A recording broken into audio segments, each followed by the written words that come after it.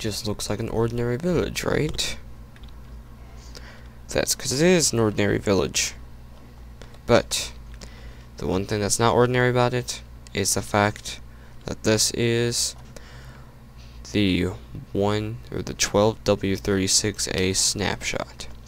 What they added was there is a lot of stuff in the snapshot, and I can't touch up on all of it unless you guys want to watch like a 20-minute video of it, which you probably do, so I'm gonna do it.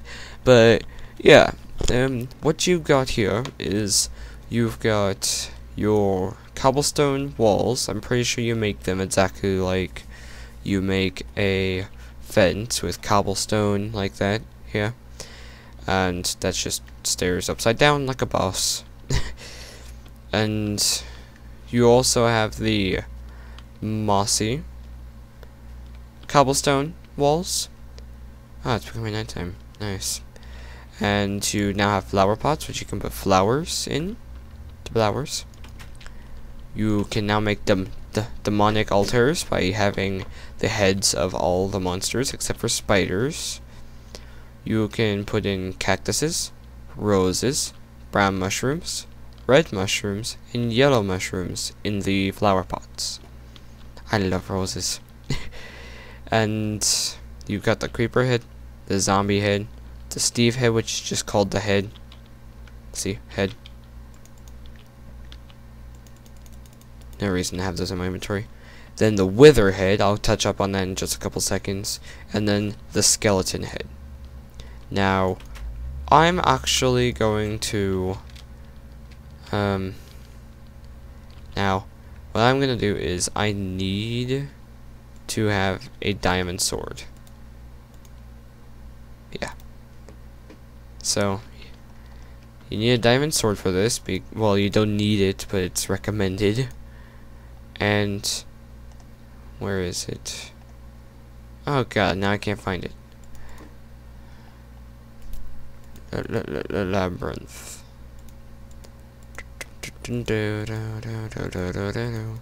Okay, I cannot seem to find it, sorry. But yeah, they've got a wither. And what it is, it's basically three-headed, and it's horrible. It's got two heads on the side that look like this, and then one giant one that looks exactly like this except bigger in the middle.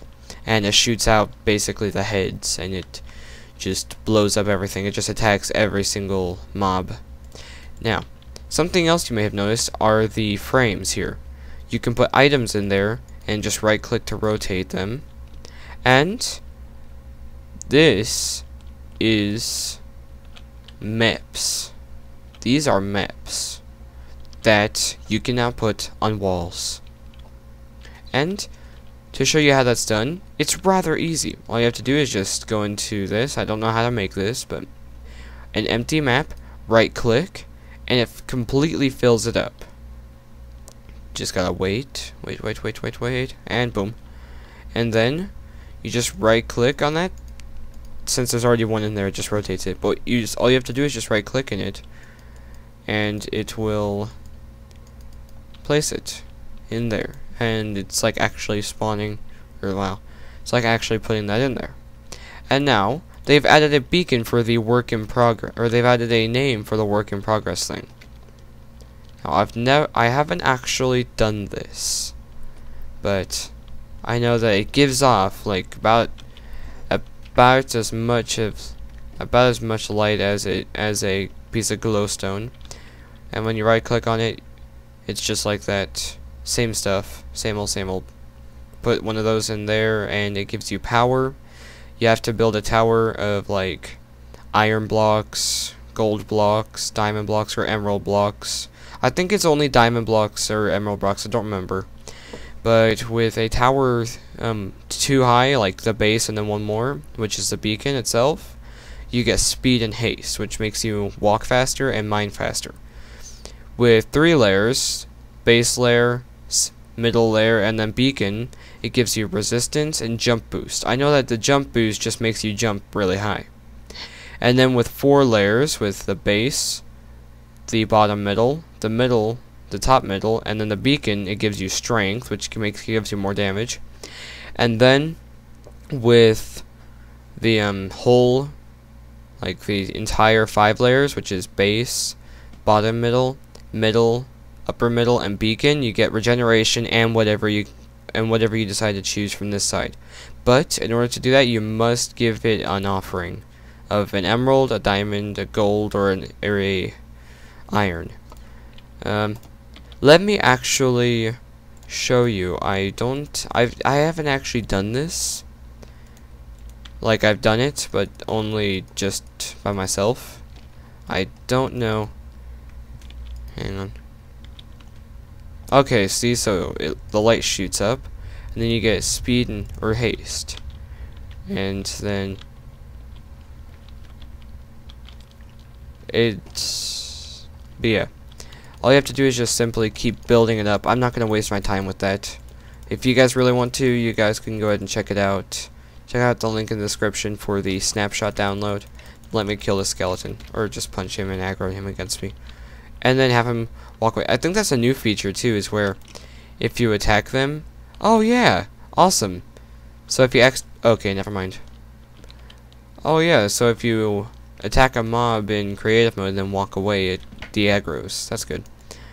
But let's see what else I've got. Let's see, so I showed you the item frame, the walls, the flower pot. Oh yeah, they also added the end portal frame to the creative inventory, and they've changed the way buttons work. I'm in love with this update. So yeah, it looks like a wooden button, right? That's because it is a wooden button. Now, why would you need a wooden button to do that with? It now reacts like the wooden pressure plates, which is really nice. I've been waiting for this. That gives so many possibilities for custom maps now.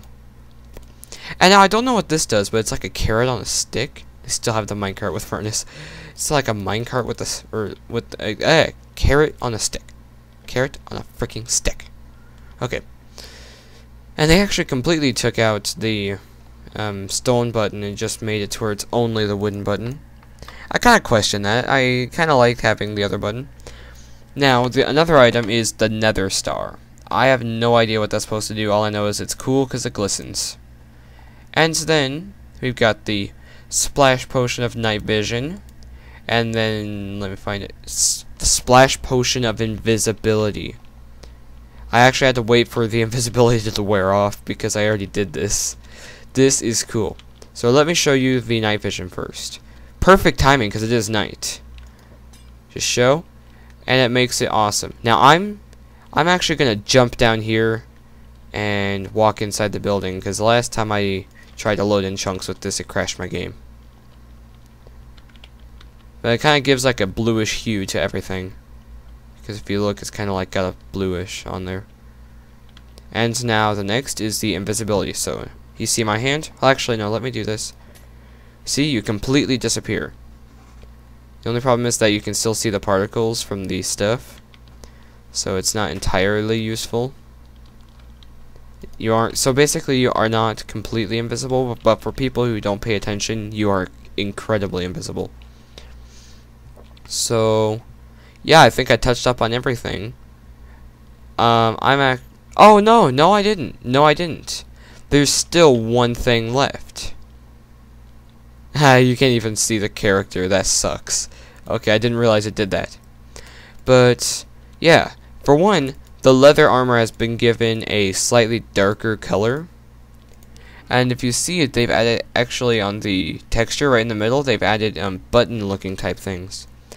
And something that's new that you can do with this is, let me go ahead and go to my materials, grab lapis lazuli, oh wow, lapis lazuli, orange dye, and let's say cyan dye. Now, let me just throw these in there. And also, let's grab magenta dye, just because real men wear pink. Pink dye, pink, not magenta, pink. Oh, and the magentas, they've got purple and magenta. They made magenta just slightly brighter. But something you can do now with leather armor. Let me put this in a sensible place. That doesn't look weird at all. Okay, but if you put that in there, you can change the color of the stuff. So like that, and then like that. Now if you want like red versus blue or something like that, this would be perfect for that, because you can have like a red team with the red armor, blue team with the blue armor. I'm still flipping invisible. Okay, let's just take a look at this. I'm the Invisible Man. I will eat you. Okay, that's a bit odd. It's actually kind of creepy.